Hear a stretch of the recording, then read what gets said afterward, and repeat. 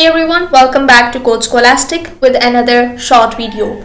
In this video, we are going to learn how we can make diagrams with ChatGPT. I have already posted a video on how to make diagrams with ChatGPT, but the issue is that those diagrams are not editable.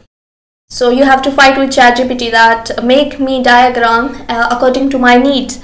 So today in this video, I am going to teach you how we can make any UML diagram, and that diagram is editable. So let's get started.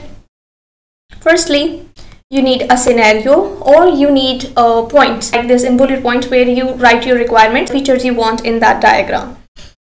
So I'll do one by one. Let's copy this scenario, Control C, go to ChatGPT, Control V and enter. Now write a code, a Mermaid code for an activity diagram. Click enter. Here I have the code. Let's copy this code. Click on new tab, write draw.io, click enter. Let's make a new file.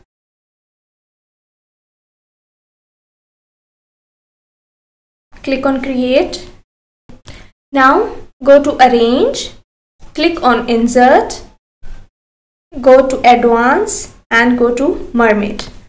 Control A, Control V, click on insert.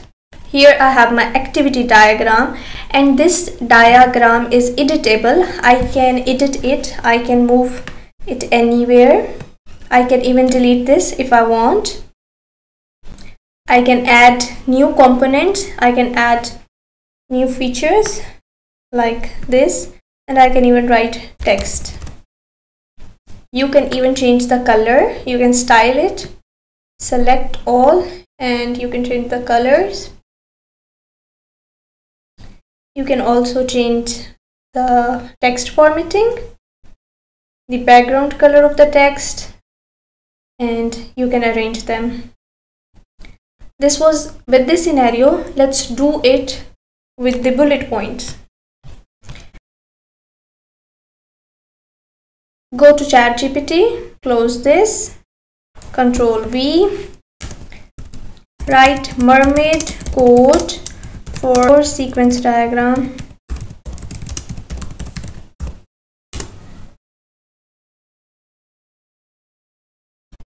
Copy this code.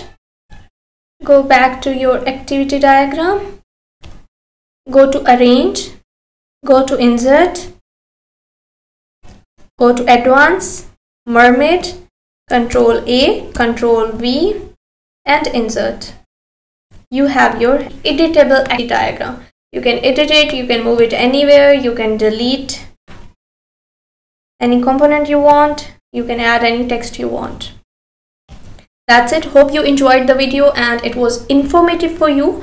If it was, don't forget to subscribe.